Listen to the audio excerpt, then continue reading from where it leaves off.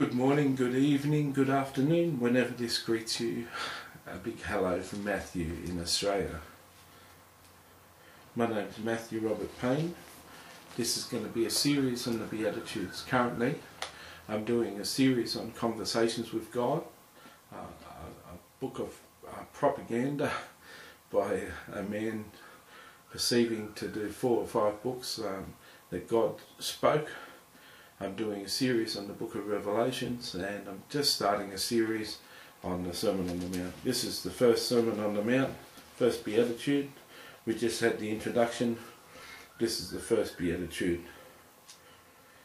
Matthew chapter 5 in the New King James Version, verse 3 says, "Blessed are the poor in spirit, for theirs is the kingdom of heaven." And I have to ask you guys, what is poor in spirit? What's poor in spirit? Are you poor in spirit?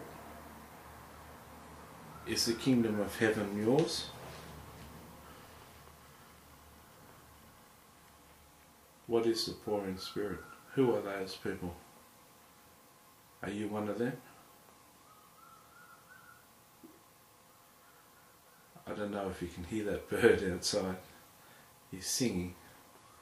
It's 24 minutes to 5 in the morning, and I picked a quiet time to preach. Okay, the poor in spirit, these are the people who desperately need God in their life. These are the people who are in poverty of spirit without Christ. These are people that are desperate to have Jesus in their life. They need Jesus Christ. These are losers.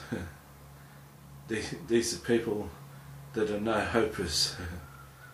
These are people that have got no hope except for Jesus to work in their life. This is what the modern world would say, people who are using Christianity as a crutch. It's the sick, the maimed, the lame, the broken, the blind, the poor, the crippled, the hurting. These are all the poor in spirit. Can you be poor in spirit and poor? Yes, you can. Can you be prideful and poor? Yes, you can. Can you be a covetous person, someone who covets everyone else's goods, and be a poor person? Yes, you can. Can you have a haughty spirit, be proud and poor? Yes, you can. So the poor in spirit's got nothing to do with being poor, although there's quite a lot of poor in spirit people who are poor.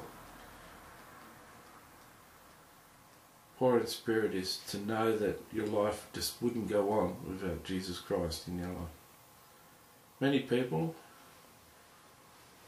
live a pretty good life without Jesus in their life.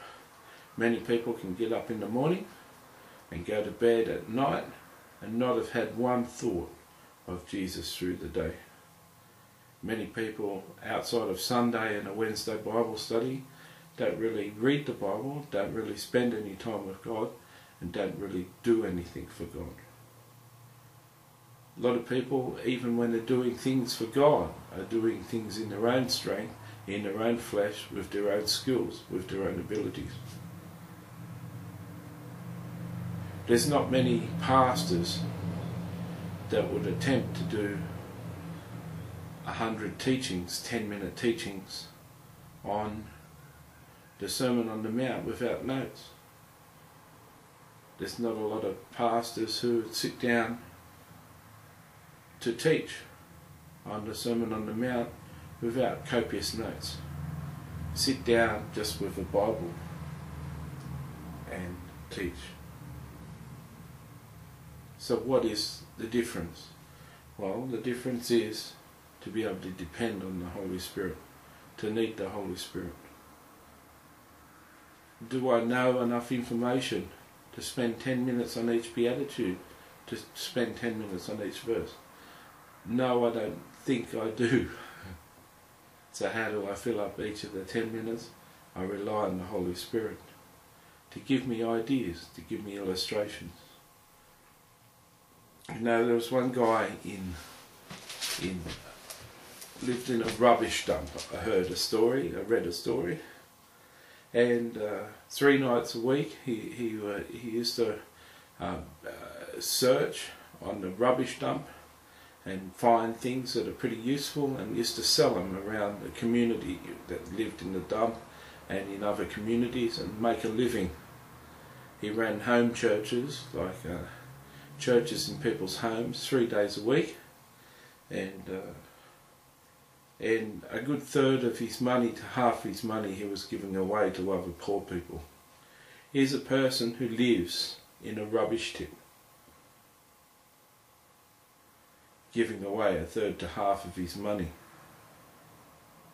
Now, this guy came across an idea of carrying water from a pump that was good sanitary water, and selling the water in his rubbish tip community.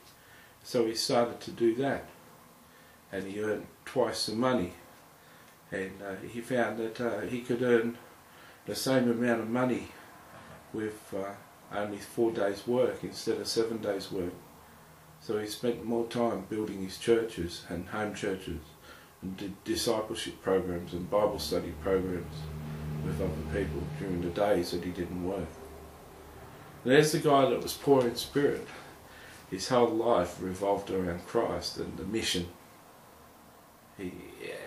Even a guy who lived in a tip is giving away a third to half of his money to the poor. Does your life revolve around Jesus Christ? Oh, I know you could be saved, and I know you could feel His forgiveness, and you could feel blessed and feel like you're in His grace. But does your life count for Jesus? Have you got rewards in heaven? Are you building treasure in heaven? Would your life absolutely collapse if Jesus Christ wasn't there?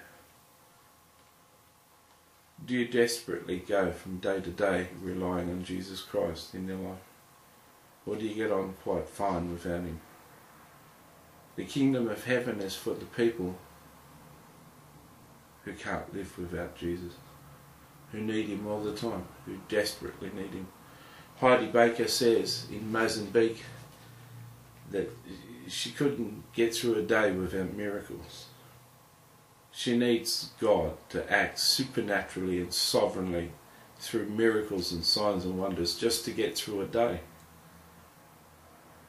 She said if God stopped acting supernaturally, she'd give up. She wouldn't go on. She couldn't go on.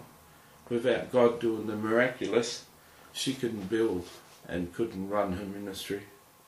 She spends 2 to 3 hours before she starts a day on her face in the presence of the Lord.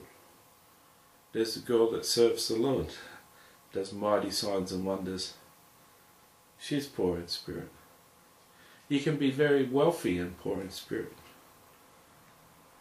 God can give you the ability to earn income, and then you can sow a lot into the gospel. You can be poor in spirit in many ways. Most of all, poor in spirit is desperately needing Jesus.